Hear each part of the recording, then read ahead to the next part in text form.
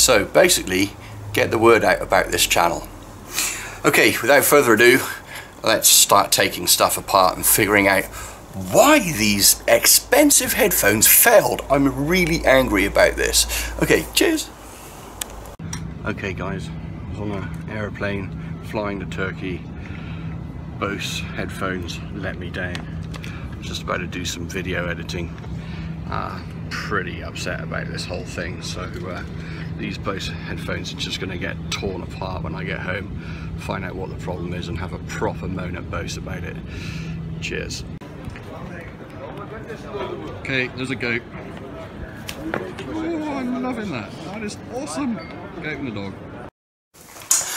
Okay, so probably quite possibly one of the most irritating things to happen to you when you're on your flight is for your extremely expensive BOSE QC25 noise cancelling headphones to cease functioning, and then you have to listen to screaming children, and you have to deal with all the stuff you don't want to deal with. So without further ado, we're gonna see if we can pull these bad boys apart. The construction of these is really nice. They have a single battery that lives inside here. The battery's in good shape. Stuff are in, relatively new battery, and yeah, you can turn it on, you get a green light that comes on. So yeah, it's really quite irritating when this happens.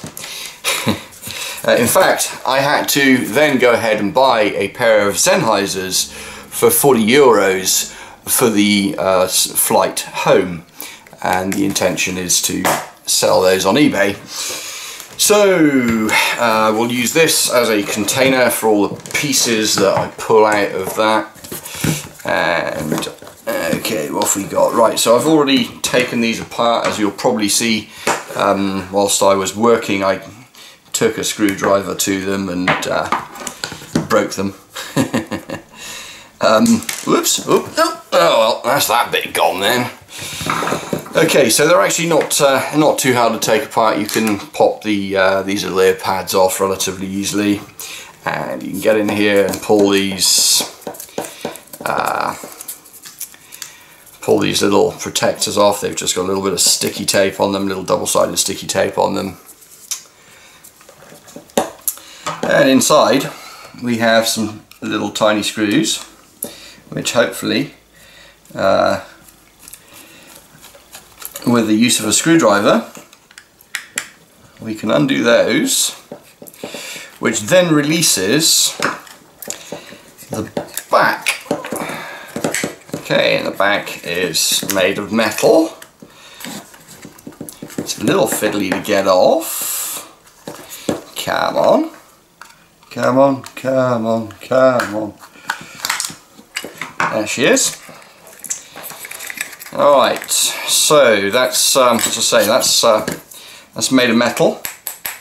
It's got a little seal in it that you can see here, a little hole there, which aligns nicely with this microphone here, which has a little seal over it, and that is listening to the noise outside of the headphones and playing an element of that noise back out of phase with the speaker in your ear, and that effectively is how they do the noise cancelling.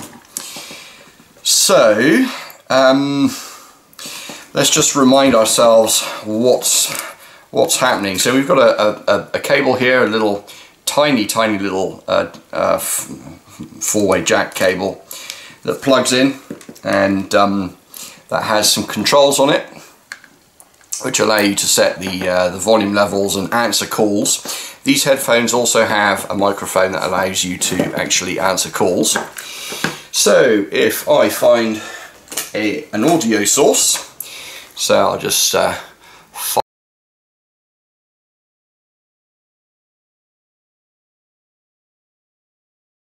can hear quite clearly.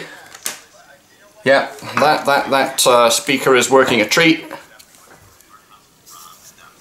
And that one is absolutely not functioning.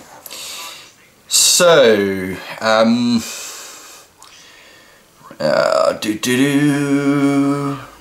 I'll just press pause on that for a second. What I'd like to do, I think, is try and understand what is happening, why this speaker is not functioning. So I can see there's a connection here to the driver. There's 2 pins here and here. And in fact, you know what, let's just zoom in a little bit on this board here. There we go. So we've got 2 connections here which run to this driver here, and this is the speaker that's on your ear. There's the little microphone. There's some kind of JTAG or whatever it is connection here, which allows you to reprogram them or program the DSP device that's probably inside here. And it looks like the printed circuit board is held on by a few different screws. And then we have a multi-way 1, 2, 3, 4, 5, 6, 7, 8-way cable, which goes to various places. We'll have a look at that in a bit more detail in a moment. Then we have a 1, 2, 3, 4-way cable, and if I just move down here, this 4-way cable goes up here and through the headphones. So interestingly, the audio input comes in on the bottom of this headphone. This headphone, I'll zoom you back out.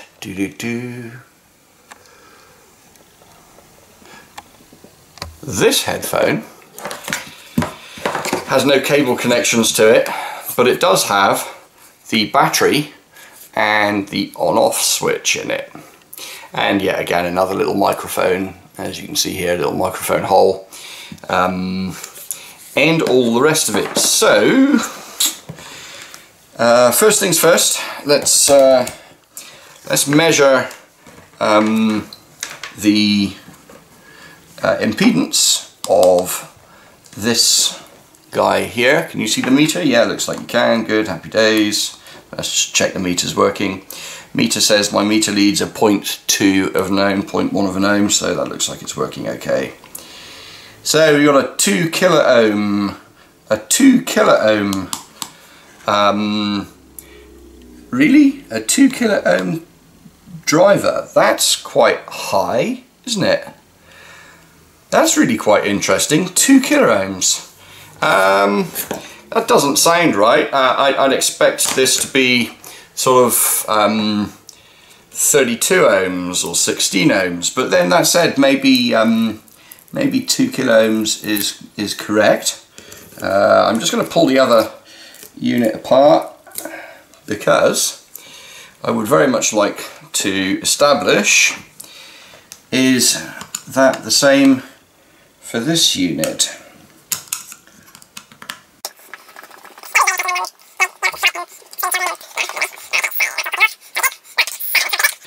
A bit harder to measure. I do apologise if we're out of focus. Just bear with me a second. I need more than two hands. Ah, right, okay. 29 ohms. Oh, it looks like we've got a driver that's died. Oh, boo. Well, that's a real shame, isn't it? So it would appear as though this driver has failed. Okay, so what do we want to do here? So this is registering as 2 kilo ohms, which is not good. Let's see if we can pop the driver out. A couple of screws, one here.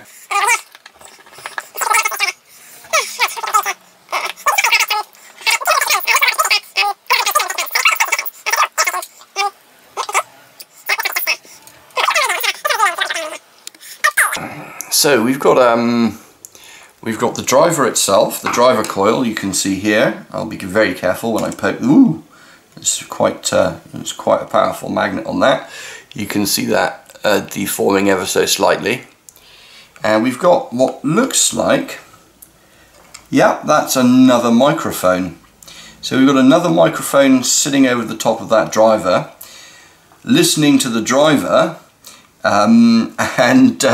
yeah, that's really quite, I mean, to be fair to BOSE, they've done a really nice job of engineering this from an audio perspective. Everything's sealed really well and you know, isolated. All of the different sounds, inputs and outputs are isolated very well. So yeah, okay, give us a second here. I'm going to see if I can gain access to the back of this driver.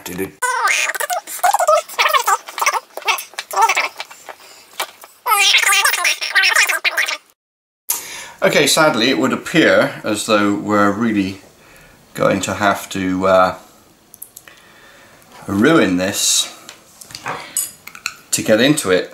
It's really very, very well sealed.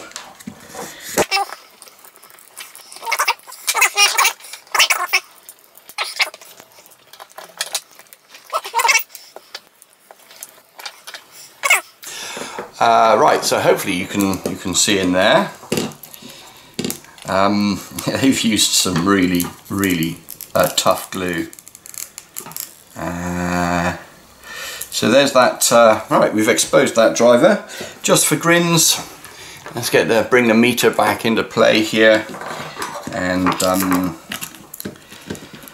let's just have a look at that driver. Yeah, 2 kiloohms apparently.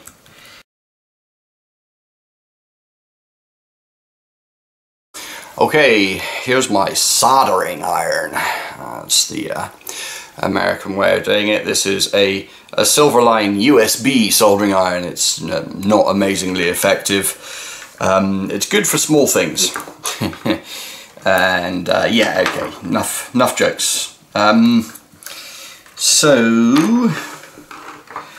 So we've got red closest to me, red at the bottom, and silver at the top.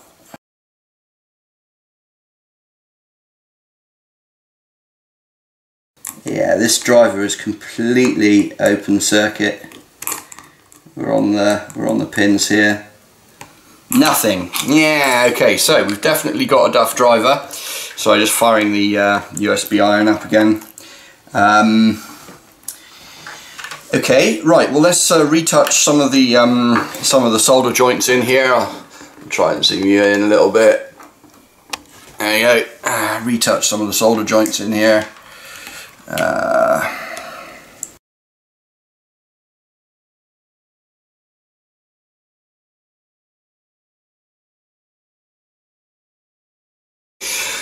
Alright, so just a quickie then. I've pulled the cap off and unsoldered the cables and whatnot.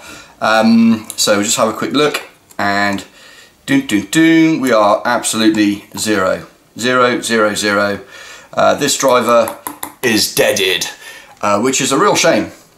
So write to BOSE, whoever they are, write to the boss, ask him to buy me a new pair. No, I'm just kidding. I'll write to BOSE, see if they'll get me, send me a replacement driver, or see how much it would cost to get these headphones repaired.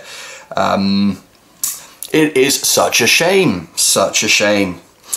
Alright guys and girls, my offer still stands. If you are kind enough to put any of my videos and share any of my videos on your social, on a social site of your choosing, that would be fantastic. I will indeed send you a little present. It won't be particularly expensive. It'll be something that will fit in an envelope. I'll send you a wee prezi to say thank you very much, and thank you for being such a good supporter of the show. Cheers and beers, guys and girls. Have fun, and look forward to the next time. Bye! Right, okay, so I got the lid off the damn thing. Yeah, can't see anything obviously wrong.